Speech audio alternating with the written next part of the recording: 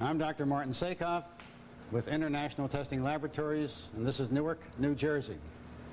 What we're going to do today is we're going to take a little bit of IBIZ car wax. We're going to put that on the hood of a car, and we're going to wax the front of this automobile, like I'm going to do right now. It's an easy on, easy off application.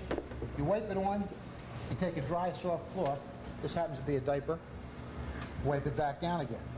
If you use a diaper, always remember to get it at least 5 minutes before the baby does. Now what we're going to do is set this car on, set this lighter fluid. We're going to put lighter fluid on top of this hood, and we're going to set that, ignite that on fire.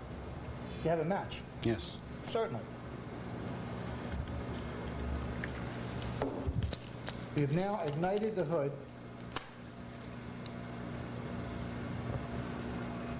And what we're going to do now is put the fire out.